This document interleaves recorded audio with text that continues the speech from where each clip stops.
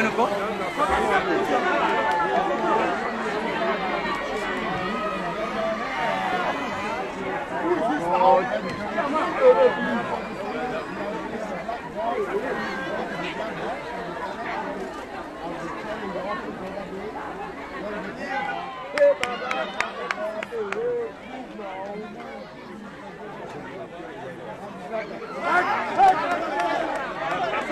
You've cast your votes now. Yes. What is your impression of the process?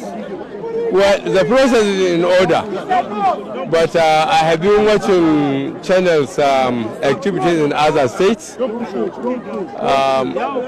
In a few states it is disappointing, but I think overall we are on course.